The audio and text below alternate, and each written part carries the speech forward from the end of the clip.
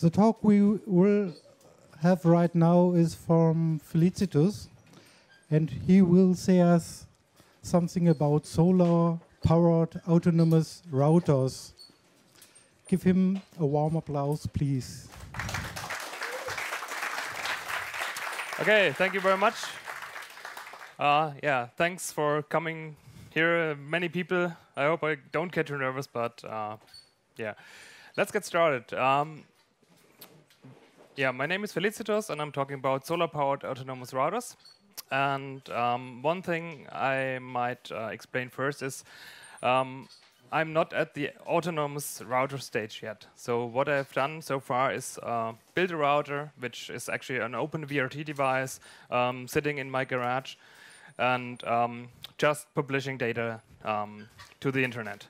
It's not routing at all right now, but of course it's an open VRT device, so you can actually do routing with it. So let's have a look at the solar system types. There are two main types, the grid-connected ones and the standalone ones. I'm using the abbreviation PV in my talk, which is short for photovoltaic systems, but PV is shorter, so whenever you encounter the PV, you know it's photovoltaic. Okay, so the grid-connected PVs is what you see everywhere. They are in houses, they are connected to grid, so if there's no sun, you still get power.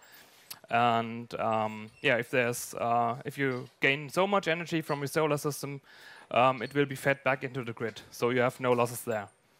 Yeah, that's a typical solar system. It's right on the other side of the street I'm living in, and yeah, they install like 1 kilowatt peak or something like that.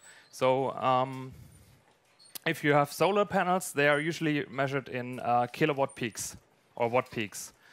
That's because the solar panels are have a rating, which is a nominal output value. If you have like 250 watts peak, it means that it's at full sunlight, and then of course it will decrease as the sun goes away. But we'll get to that later on. These are standalone PVs. Yeah, it's a little bit hard to see due to the sun, but it's a parking machine which can operate completely without connected to any mains, to any grid. They have a battery inside, and they have a little solar panel which stores the energy. So that's the type of PV system we are talking about here. And yeah, that's your typical standalone PV setup, where you have your solar module, you have your lead-acid battery, you have your charge controller, and you have your load represented by the light bulb. And that's all you basically need for a solar system, which you want to operate 24 hours and 365 days a year. The real challenge is to design the system that you don't need to recharge it at any point in your operation. And yeah, we have a few considerations to do that. The most important thing you need to consider is your load. So you cannot say, okay, I buy a panel and I buy a battery, and then I can hook everything I want. So you actually need to know which device you actually want to power with. And that's the base of your calculations to find out the correct battery size and the correct panel size. So I mentioned earlier, the most important factor is the watts peak. So you can get like small solar panels with 50 watts, 20 watts, 100 watts, and 250 watts. And they are all measured in watts peak. And its watts peak is measured with an irradiance of 1,000 watt per square meter. It's a standardized value, so you can actually compare solar panels from one manufacturer to another, or from one solar panel type to another, because there are quite some. There is polycrystalline, there's monocrystalline, and so on. But if you have your watt peaks, you know how to compare it. So yeah, the maximum output power could be higher if you have really bright sun. Yeah, but don't count on it. And your typical energy harvesting will be much less than the watt peaks. So I have at home I have a 20-watt panel, and yeah, I typically get maybe 10 watts on a bright sunny day, and maybe 2 watts or 1 watt out of it. When it's raining. So it depends, and it's in summer I expect it to be much less in winter. That's for the like 5 to 10% in summer, probably 1 to 2% in winter. So it varies actually a bit with your location. So if you're in Italy, maybe you will get much more energy out of your cell with the same cell than you might do in Great Britain. A little bit thing about batteries. There has been quite some discussion with me prior to the talk. This is not the first talk I'm giving. People are saying, hey, can I use my LiPo batteries or something else? And I've researched it a little bit, and I always say, okay, take the lead acid type battery. That's the battery you want, and you have no problems with that, or very little problems. They are easy to charge. They require almost no maintenance. They are perfect for like hot or cold temperatures. They really don't care. The only problem is that if you have a lead acid battery, the capacity will go down. So it's minus 10 degrees, only 70%, or minus 20 degrees, I think it's 50% or something. That's something you need to consider if you're maybe living in Russia or in Siberia, where it's really cold. So you might need a bigger battery. But for our calculations, I will focus on the typical Central European weather. Yeah. What you can do is you can take a car battery. They are pretty cheap compared to real solar batteries. But yeah, if you can get a real sealed lead acid battery, it's much better because you can the sealed lead acid battery, you can place it in any position, and the car batteries always need to stand up upright. So that's one thing you need maybe to consider. The most important parameters are the amp hours and the voltage. And the voltage for most lead acid batteries is about 12 volts. That's a nominal value. If they are charged, they are like 13.9 or 14 volts. And if you discharge them, they will actually go down to like 10 or 9.5 volt, depending on the type. So if you have questions about your lead acid battery, always consult your datasheet. It's the most important piece of information you can get for your battery, because they are so different and so many manufacturers that you really want to look in the datasheet. In this talk, I will take the VRT45G. That's a router you should everyone knows it, or most people knows it. And yeah, it's rated at 12 volts and 1 amps, which makes 12 watts of power usage. And yeah, I have one of these devices and I measured it, and it's about 8 watts average power usage. And so we can just multiply that with our 24 hours, and we get 192 watt hours per day. So that's our value we need to concentrate on. That's the basis of all calculations. And let's look at the batteries.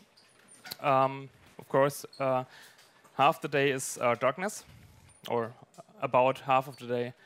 And so we need to compensate for 95 watt hours we lose at night, because there is obviously no sun. Oh, sorry. So the battery needs to be at least 8 amp hours, so we can cover up the night.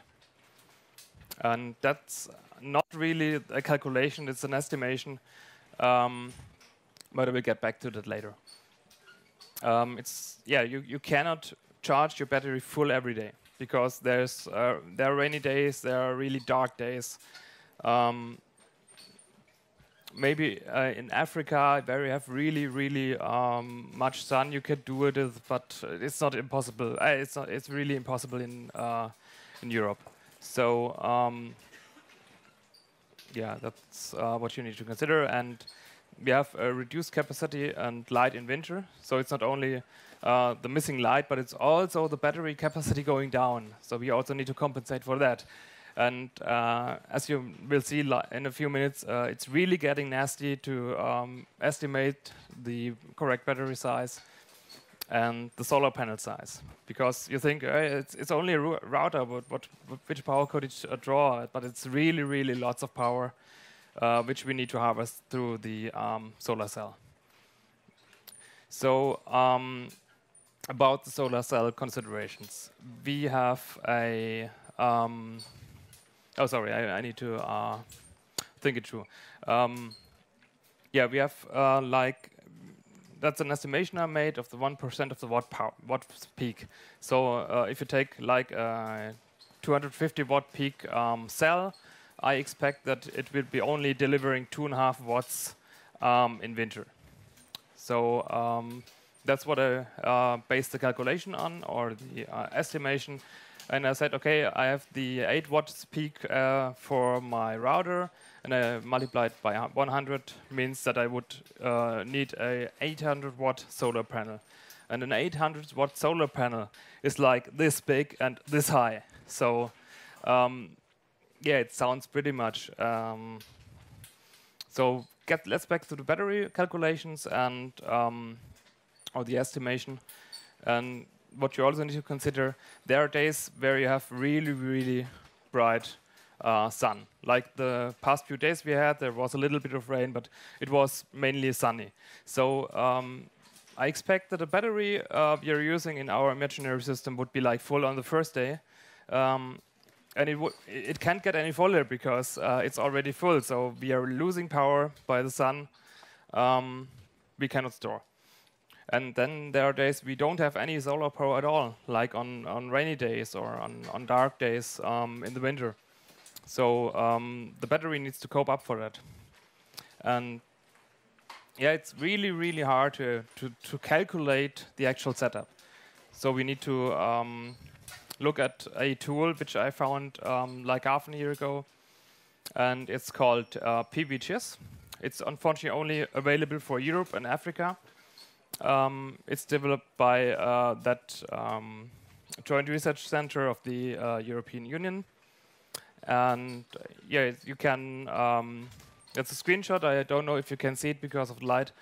You can actually go to your location and do estimations on your plant setup. So you put in, there is the, this is the estimated PV, sorry, this is the, oh man, I can't read it.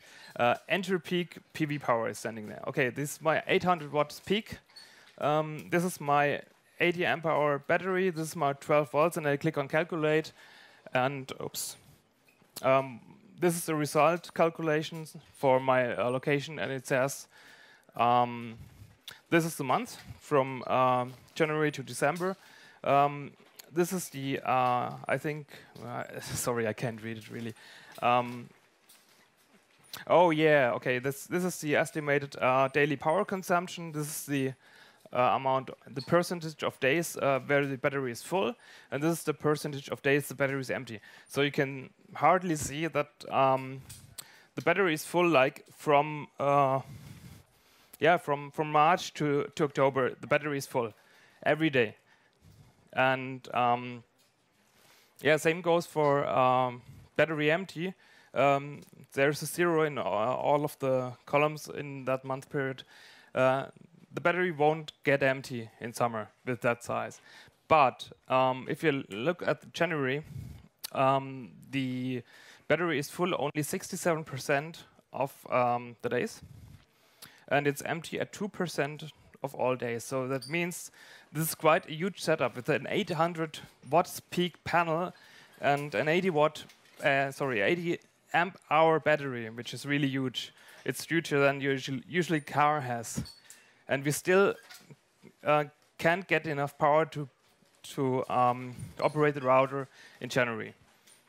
So you might ask, okay, sorry, I have put up 2 rules of thumb, so you can quickly estimate your the solar panel size. You just multiply your power of the circuit by 100, and you get your watts peak. And the same goes for the battery. Multiply your circuit power by 10, and you get your battery size. So in this case, these are the 800 watts peaks and the 80 amp hours.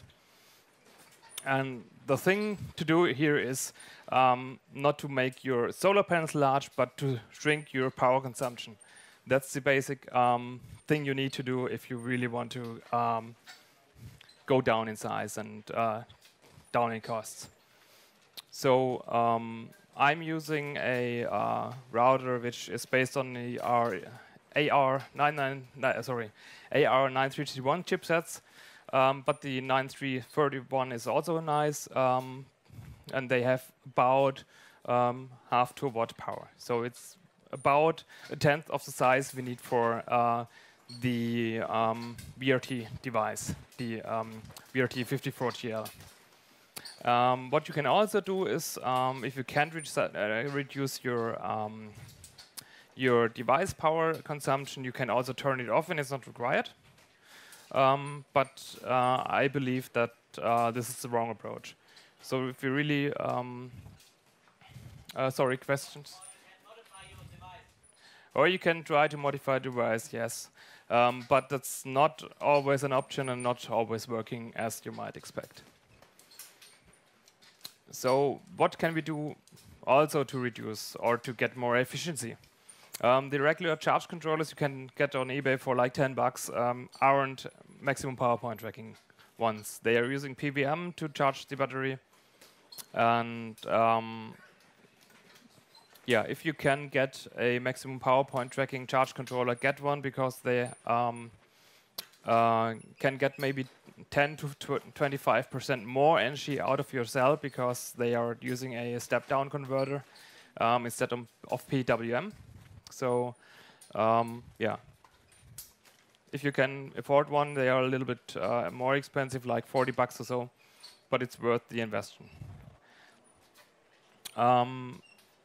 This is actually my setup at home. I know it's a little bit hard to see due to the sun, but this is a Carambola 1 board, which is my router, actually. This is the charge controller, this is my battery, and this is a monitoring board I've built to actually read the power consumption and publish it to the web. So it basically measures amps and volts, both of the cell and the battery, and transmits it via a serial device to the router. And I push it onto the web from there. So that's my setup at home. This is a 20 watt solar panel on the right-hand side, which is not sufficient for my purpose. It works for like I think 3 months with some minor outages.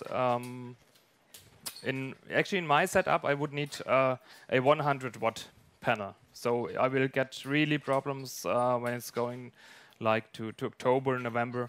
Yeah, the router will pretty often be not available. But right now it's okay, and I will optimize the design a little bit, use a more efficient router. But that's what's actually in my garage, in my garden, working for 3 months now with minor outages and yeah, collecting data. The next thing is, what I wanted to do is to visualize the data. So I want to know, okay, how is sun affecting my solar panel, and how long is the uptime of my router, and how much power does it draw, what is the temperature, and all these things. Yeah, I started actually with COSM, and which is now Xively. You might know it. It's some kind of Internet of Things graphing online service. That's what I started out with, but I had a real problem with them because I couldn't get my data back. So I always published my data to them, but I couldn't read it out. So I couldn't do any statistics on it. I think they have it now, but I'm not really sure due to the progression to Xively. Yeah, I tried OpenSense for like 2 or 3 days, which is another software as a service provider. but yeah, it did work kind of, but I couldn't do the reporting I wanted. So I looked further and I found Graphit, which is a very nice round-robin database software. Here's a little screenshot of it. Yeah, it's again hard to see, I'm sorry. But it's a graphing window here. And these are my metrics for which I'm collecting right now. I collect the current of the batteries, the cell current. I actually calculate the amount of watt hours I've earned for the day and which I've spent. And I can actually do a graph where I have the zero line and I have the positive where I earned more power than I used, and the negative side where I spent more power than I've earned. So yeah, that's actually available online. I've put the links on later. So if you have interest in it, you can actually play around a little bit with it and see yeah, what kind of statistics this tool supports. Yeah, I think it was pretty quick, so we have probably plenty of time for questions and answers. Okay, thank you.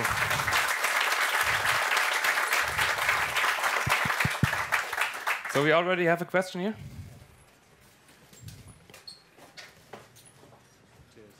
I saw you doing all your calculations based on you need an 800 watt panel, but then at the end you just need a you were using 100 watt sorry, panel. it was a bit confusing.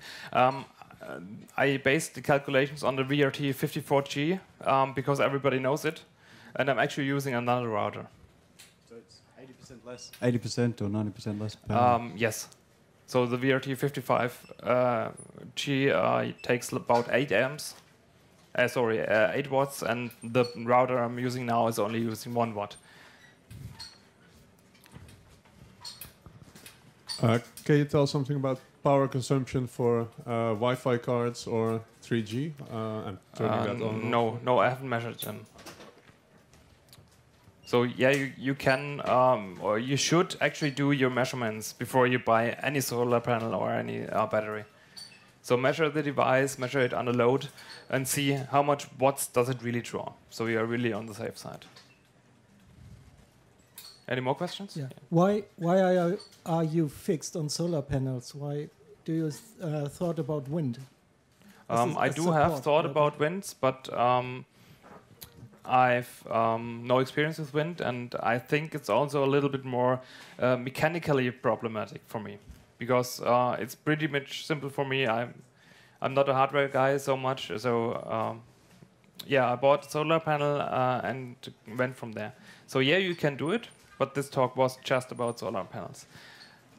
So if you're maybe you put up maybe on the Congress a talk about wind energy, it would be very interesting. Okay. You do not mention the optimal angle of your solar panel. Oh, yeah, that's an important thing. Yeah, you should aim. Yeah? Right, that's a very important thing, but it's not that important that you might think. No, actually, if you have your solar panel, let's say this is my solar panel, and the sun is shining from that direction, you only lose like 10% of efficiency.